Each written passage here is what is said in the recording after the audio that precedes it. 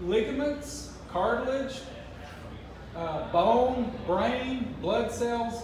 They can actually turn into those cells, or they can cause those cells to be made, new cartilage cells.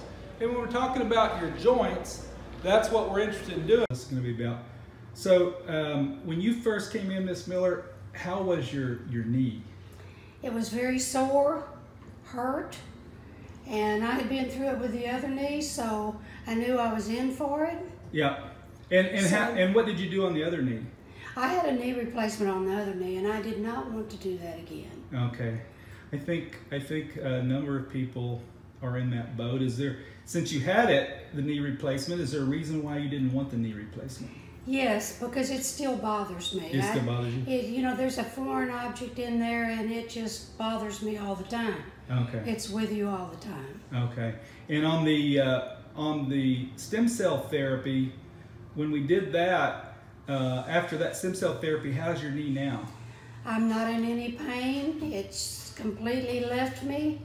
I would wake up in the middle of the night with it hurting, but since the stem cell, I don't have that anymore. Oh, that's excellent. And the thing is, I can walk without limping.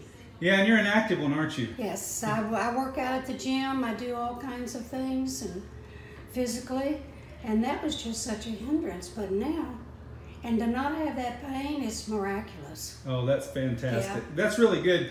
And for anybody that's interested in getting stem cell therapy, what would you tell them? I would tell them it's more or less saved my life, my lifestyle. Okay, good. Yeah, your ability to do things, right. Go on trips, and really kind of enjoy your life. And just everyday functions. Okay. Before, you know, I was pretty much a couch potato. Yeah. But now I can get up and do things, and I'm back at the gym. Hooray! Well, thanks, Miss Miller. Thanks. Okay, very good. And Christy, when you first came to the Institute, how were you? I had 3 bulging discs in my neck. That's bad. Yeah. Were you in pain? It did hurt every now and then, but you know, Advil and stuff like that would help. Okay. But of course, I wanted to get rid of the Advil, to not have to take that every day. Did it ever get you down? No. Okay. You didn't let it get you down? No. That's good. Good. How about headaches? Bad headaches? I had migraine headaches, okay. yes. I had at least 2 a month. Okay. Bad headaches. And how are you now? Since I had the VAXD on my neck, my headaches are almost pretty much gone. Okay. I haven't had one in, I'd say, over 7 months. And how's your neck? My neck feels much, much, much better. Oh, excellent. Yeah. That's great. And have you noticed any strength increase, or is it any change in that, in your strength in your arms? Or did you ever notice any weakness?